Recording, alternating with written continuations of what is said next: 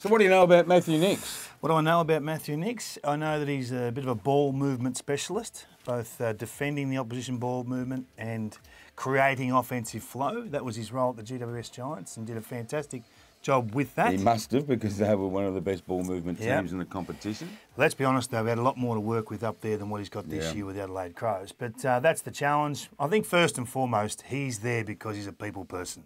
And this is still a football club that's a little bit broken, if not in desperate need of someone to just draw the group together again. They're taking baby steps under Matthew Nicks right now, because last year was a tumultuous year. The last 2 years have been tumultuous. With what happened in the grand final, in the camp, Don Pike got sacked, other people got sacked, Brett Burton. You've been at a football club, I suppose you didn't have a lot of change. You always had Dennis Pagan under you. Yeah. And then Dennis left and Dean Laidley put up. It changes the environment, doesn't it?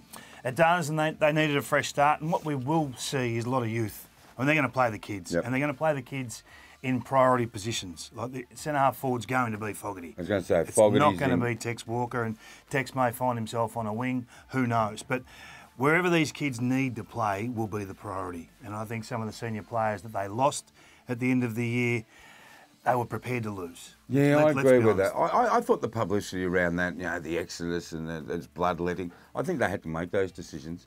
I'm a bit concerned about Adelaide this year. I wouldn't say concerned. I think they're going to be okay. I don't think they're going to threaten for the finals. I'm looking at Malira signed, I think, a 5-year deal. I'm hoping to see him take some really big steps. Fogarty, we saw a little bit towards the end of last year. He looked really, really good, but he's going to have to get the opportunities. And I don't know where Tex Walker is. I'll be honest. I don't know if he's on a wing. Is the game moving that drastically in a different direction that we can play Tex Walker a centre-half forward on a wing? Maybe. He's a beautiful ball user. He's not your normal centre-half forward. I think what you will see, we can guarantee there'll be more speed in this forward line. They've got to start to play a bit more of the modern game, that harassing forward line that's not as tall as what they've traditionally been. I mean, they've been a slow forward line. Let's be honest. So when they were at their best, they were harassing, they were scoring from the forward half. They haven't done that for a couple of years. So it's a little bit of back to the future for them. I think you'll see Murphy down there, you'll see McAdam, you'll see the young draft picks of the last couple of seasons get opportunity, if not in prime midfield roles, but forward. And I think that's an interesting discussion with what to do with Rory Sloane.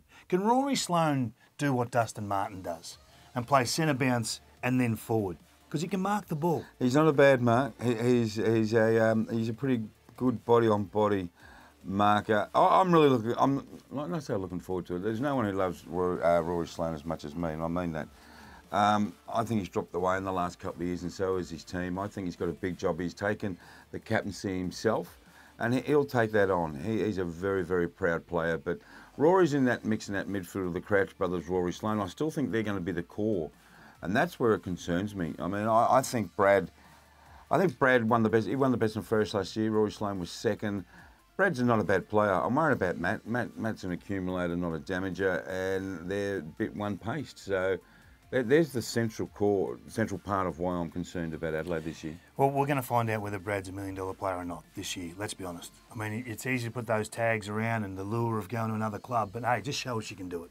Just show us you're not an also-ran. You're an absolute All-Australian commodity. And I think that with the improvement down back of another intercept marker in Tom Doedee, things change for the Adelaide Crows. He just got hurt a couple of weeks ago. I thought, come on, they need Tom, don't they? I think it changes things. A bit more speed in the forward line, their interceptor back, a bit of pressure on that midfield to actually stand up and some fresh faces. It's exciting. Do you have them in the 8? No, I haven't. A long way from the 8. I reckon I got them about 14. Yeah, I'm about the same. I think it'll be... Their wins won't necessarily be 4-point victories this year. There'll be some growth from those younger players.